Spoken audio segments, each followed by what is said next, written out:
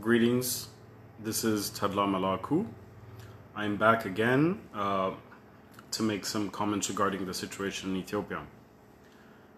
I'm going to raise a few points and make a few comments about the Lij massacre, about the refugees in Sudan, and about the Amhara genocide that continues in Benshangul and in Oromia as well.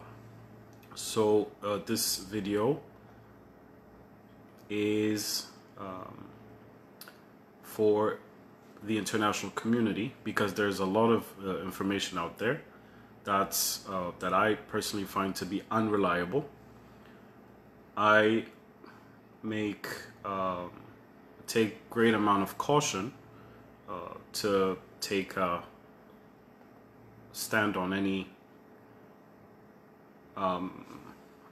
political opinion, and this is a non-partisan analysis of what's going on. I don't have any allegiance to any political party, whether it's in Ethiopia or elsewhere. To begin, the Lij massacre. So as especially everyone who's aware of the current situation in Ethiopia has heard about the Lij massacre. 600 civilians of Amhara origin, or whose ethnicity is Amhara, have been massacred by a Tigrayan TPLF youth organization called Samri. This has been now reported on the Washington Post. It's also reported by Ethiopia's Rights Commission. Now, before we talk about what happened there, we have to understand that literally in the past couple of days and in the past week, a lot of false information has been circulating on social media, especially on Twitter, that claimed that the massacre was committed by the Amharas, which is absolutely false. The massacre was committed on Amharas, not by Amharas. It was committed on Amhara civilians by a group called Samri. They're a TPLF, Tigrayan Liberation Front, People's Liberation Front force. They're forces loyal to TPLF, and this had originally been reported and stated by Amnesty International. Amnesty International had put out a report that said that scores, hundreds of civilians had been massacred in Lij, and these civilians had been massacred according to Amnesty or Amnesty International's sources by the hands of forces loyal to TPLF. It was true. That report and that statement by Amnesty International is true. But then we saw journalists whose agenda is incomprehensible disseminating false information on Twitter, saying that Amhara militias were the one who had committed the crime on Tigrayans. It's not true. It's false.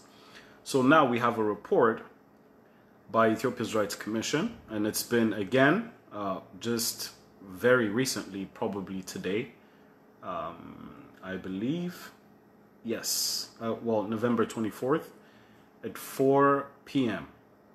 by the Washington Post, saying that it was 600 Amhara civilians in Walqait, in Lij, who had been massacred by Samri. Samri are, as I said, a TPLF group of young men, most probably, who carried out the atrocity and committed the crime or the massacre. Now, this is what the Washington Post is saying. The title of the article says, 600 civilians were killed in massacre in Tigray, Ethiopia's Rights Commission says. Well, here's the tricky part. Because it says it's in Tigray, because the TPLFite force had controlled the region for so long, this historically Amhara land, and this is for a different debate, historically Amhara land has been or had been under the control of TPLF and had been annexed into the Tigrayan region for a while. And because of that, when they say the massacre was committed in Tigray, people are understanding that as saying that the massacre was committed on Tigrayans, but that's not true. The massacre was committed in that region on Amharas. It was committed on Amharas by Samri, and Samri are a TPLF Tigrayan group. That's very important to understand. And then it says hundreds of people, and this is directly, I'm reading this out of the Washington Post article. It says hundreds of people in a town in Ethiopia's northern Tigray region were stabbed, strangled, and hacked to death in an apparent ethnically based attack that may amount to crimes against humanity and war crimes, Ethiopia's human rights watchdog said Tuesday. The commission said at least 600 people were killed in the town of Maikadra in western Tigray on November 9, when local youths known as Samri, aided by the then local administration, went door to door killing those they identified as from the Amhara and Wolkite ethnic group. So it was committed on the crime was committed on ethnic Amharas by the Samri TPLF. This needs to be underlined, and this needs to be told. And the false information needs to be exposed, because these loose cannons of journalists from different media outlets are propagating false information, saying that the opposite is what happened. They're saying that the Amhara militias committed this on Tigrayans. It's not true. As I said, and as I read the article to you, it says that those who were the culprits are the Samri, the Tigrayan TPLF force, and those who were targeted and massacred, the genocide was committed on the Amhara civilians. So it's an Amhara genocide. It's not a Tigrayan genocide. That's one. Well, here it says minority Amharas, but the Amharas are not minorities. It's saying that because the Amharas in that region, in that specific area, are a minority compared to the rest of the people. But in reality, the Amhara constitute more than 1/3 of the nation's population. This is important to note. It says the killings took place throughout the night of November 9 as security forces of the region's ruling Tigray People's Liberation Front, or TPLF, were retreating from the advance of federal government troops, the commission said. So it's confirming what Amnesty International had already said in the beginning. Amnesty International had said that they committed this crime, this Tigrayan TPLF force, or forces loyal to TPLF, carried out the massacre on Amhara civilians in Maikadra after following defeat. Because the federal government troops had advanced, they were retreating. So what they did is they went door to door and they literally massacred all the non-Tigrayan Amhara civilians who were there. So 600 civilians, 600 plus civilians of Amhara origin were massacred by the Samri. Okay, now let's look at the refugee situation. 30,000 to 40,000 people have been displaced, were displaced and have entered the Sudan out of Tigray. Now, this information is true, but here's the thing. Some refugees were being interviewed by some journalists who are stating, who are making statements that are unreliable. And this is also getting to different media outlets. For example, the Sydney Morning Herald had stated that some person that they interviewed who claimed to be a refugee that came from Tigray had said that, oh, the Amhara militia are the ones responsible for the massacre. I saw it with my own eyes. They chopped off the heads of children and so on and so forth. Completely unreliable regarding the sources that we have. Now, they interviewed one person whose background they could not be certain of. And this person can even be a member of Samri. This person can be a member of the forces who are loyal to TPLF who actually committed the massacre.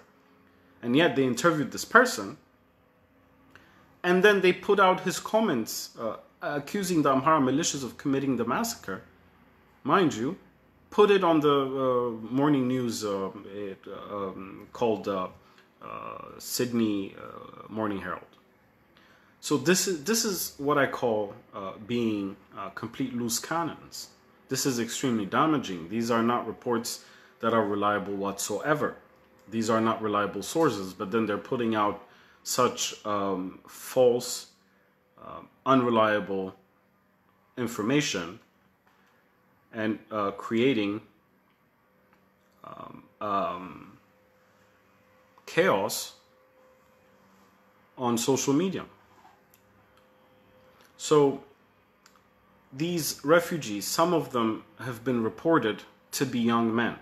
Now, most of the time, refugees in such a situation when there's war between the government forces and the regional rebel forces of the TPLF or any other, or anywhere in the world, refugees most of the time are women and children and those who are evading the place where the war is happening. Now, what's important to understand here is that there's an unusual amount of young men, or number of young men, who crossed the border into Sudan and who are being treated as refugees there, and then being interviewed and saying that the Amharas committed the massacre. Now that should be extremely suspicious. Now this is what needs to be investigated, because these could likely be members of Samri. They could also be people who committed massacre and who crossed the border and now are acting as refugees in Sudan, may have committed the massacre themselves and then are propagating false information to blame their own deeds on the Amhara militias. This has not been investigated at all. They need to be interrogated. It needs to be investigated.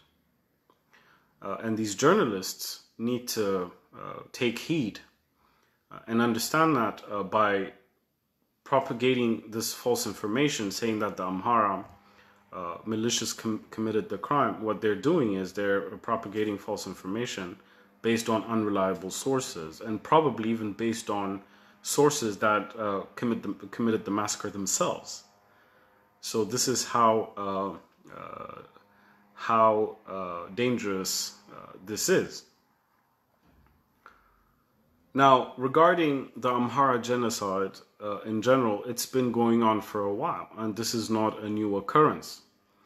600 Amharas massacred in Maikadra just a few weeks ago, on November 9. Just a few days ago, prior to that date, there was a massacre of Amharas, more than 200 Amharas, who were massacred in Walaga and Oromia. Right now, as we speak, different parts of Oromia are under threat by the OLF, the Oromo Liberation Front. The OLF is threatening to massacre Amharas in different areas in Oromia. And Amhara civilians are crying out to media outlets, local, Ethiopian media outlets, saying, do something, come for us, protect us, because the government is not doing anything about it. Just a few days ago from today's date, there was a massacre of Amharas in Metekel in Benshangul, which is also another region,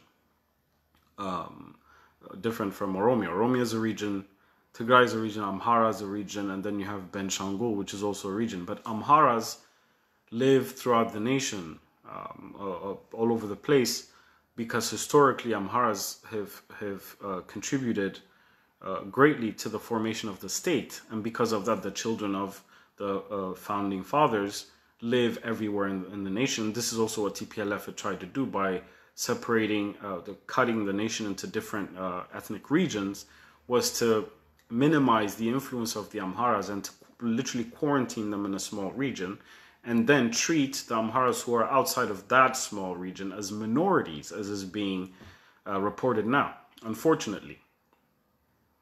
That's what's happening.